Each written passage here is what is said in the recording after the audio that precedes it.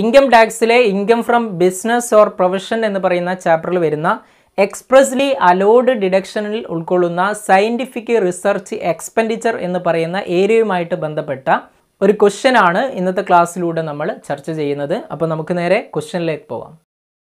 ഇപ്പോൾ ക്വസ്റ്റ്യൻ തന്നിട്ടുള്ള ഇതാണ്: A manufacturing unit of indoor made the following expenditure four scientific research. Scientific റിസർച്ചിനാണ് എന്ത് expenditure വരുന്നത് എന്ന് പറഞ്ഞിട്ടുണ്ട് പ്രത്യേകമായിട്ട്. അതിൽ ഫസ്റ്റ് വൺ ആണ് salary of staff employed four scientific research relating to own business 1,45,000. Second one വരുന്നത് capital expenditure on land four scientific research 3 lakh.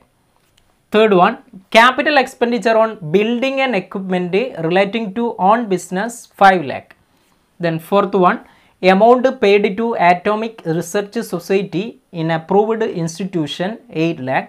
Then fifth one, amount paid to Delhi University for research in rubber technology approved by prescribed authority 2 lakh.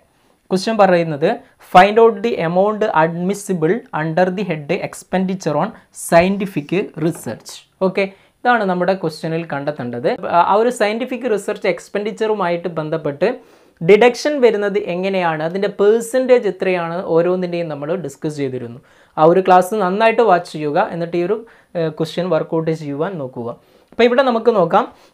Salary of staff employed four scientific research relating to own business.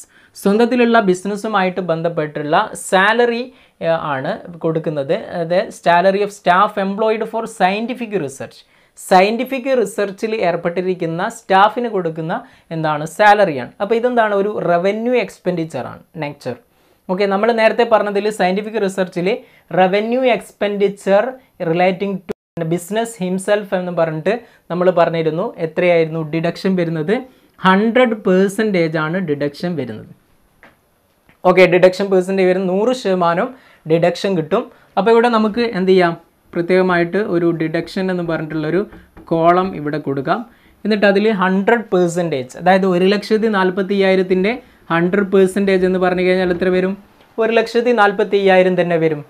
ഇനി രണ്ടാമത്തെ വരുന്നത് capital expenditure on land ആണ്. നമ്മൾ capital expenditure പറഞ്ഞ സമയത്ത് scientific എക്സ്പെൻഡിച്ചറിൽ capital expenditure പറഞ്ഞ സമയത്ത് പറഞ്ഞിരുന്നു എക്സ്ക്ലൂഡിങ് ലാൻഡ് എന്ന് പറഞ്ഞിരുന്നു. എക്സ്ക്ലൂഡിങ് ലാൻഡ്, അപ്പോൾ ലാൻഡ് ഉൾപ്പെടാത്തതാണ് പറഞ്ഞത്. അപ്പോൾ ലാൻഡിനാവുമ്പോൾ അവിടെ ഡിഡക്ഷൻ കിട്ടൂല. ഓക്കെ, സയൻറ്റിഫിക് എക്സ്പെൻഡിച്ചറിൻ്റെ കേസിൽ ക്യാപിറ്റൽ എക്സ്പെൻഡിച്ചർ ഓൺ ലാൻഡ് ആവുമ്പോൾ അവിടെ ഡിഡക്ഷൻ കിട്ടൂല, അപ്പോൾ അവിടെ നില്ലാണ്.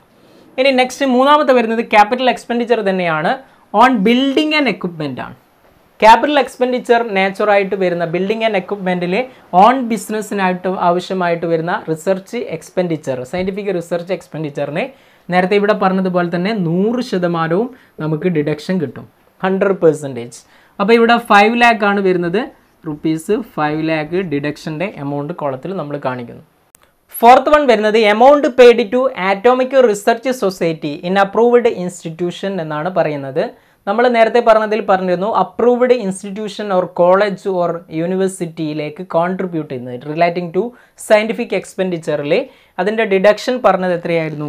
150% ആയിരുന്നു. 150% ഡിഡക്ഷൻ കിട്ടും. അപ്പോൾ 8 lakhൻ്റെ 150% നമ്മൾ വർക്കൗട്ട് ചെയ്ത് കഴിഞ്ഞാൽ എത്ര കിട്ടും? 12 ലക്ഷം എന്ന് കിട്ടും. ഇതാണ് ഡിഡക്ഷൻ എമൗണ്ട് വരുന്നത്.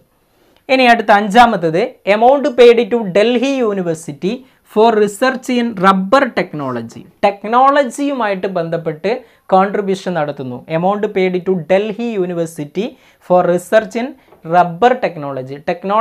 റബ്ബർ ടെക്നോളജിയിൽ പഠനം നടത്താൻ വേണ്ടിയിട്ടാണ്, റിസർച്ച് നടത്താൻ വേണ്ടിയിട്ടാണ് എമൗണ്ട് കോൺട്രിബ്യൂട്ട് ചെയ്യുന്നത്. Approved by prescribed authority. ഇവിടെയും റേറ്റ് പറഞ്ഞത് എത്രയായിരുന്നു? 150% ആയിരുന്നു ഡിഡക്ഷൻ പെർസെൻറ്റേജ് പറഞ്ഞത്. അപ്പോൾ 2 ലക്ഷത്തിൻ്റെ 150% നമ്മൾ കണ്ടു കഴിഞ്ഞാൽ നമുക്ക് എത്ര കിട്ടും?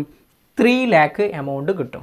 ഓക്കെ, അപ്പോൾ ഇവിടെ ഈ ഒരു ഡിഡക്ഷൻ എമൗണ്ടുകൾ മൊത്തം നമ്മൾ ടോട്ടൽ ചെയ്ത് കഴിഞ്ഞാൽ 21,40,50,000 എന്ന് total admissible expenditure relating to scientific research കിട്ടും.